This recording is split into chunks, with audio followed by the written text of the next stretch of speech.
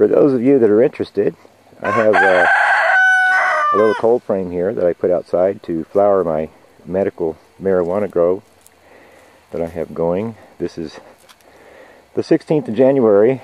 It's in the middle of the winter, just about. These plants I had inside and decided that I'd use Mother Nature to flower them instead of paying for lights. This is my television cabinet cold frame. Used the parts of 2 or 3 big screen TVs, a very old one for the cabinet, and a newer one for the screen protector for a portion of it, and a Olivia very deluxe big screen TV with the glass front for the large piece of tempered glass. Works very nicely.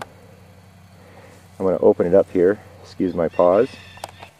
Okay, here we have the glass off the top. It's kind of an overcast day, but it still stays fairly warm in there. But something I should show you. I have a little heater that I built. This is one section of it. There are 2 little identical plates like that.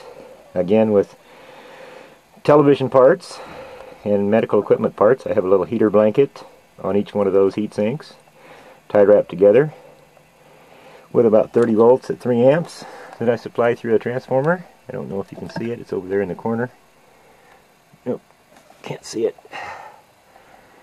It's better to make it out behind one of those plants. But as you can see, they're beginning to flower. See if I can get a real close-up here.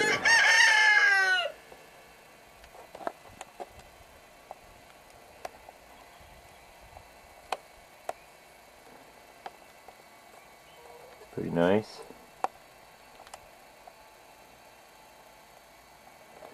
But that just goes to show that you can flower the plants outside. You don't need to buy lights.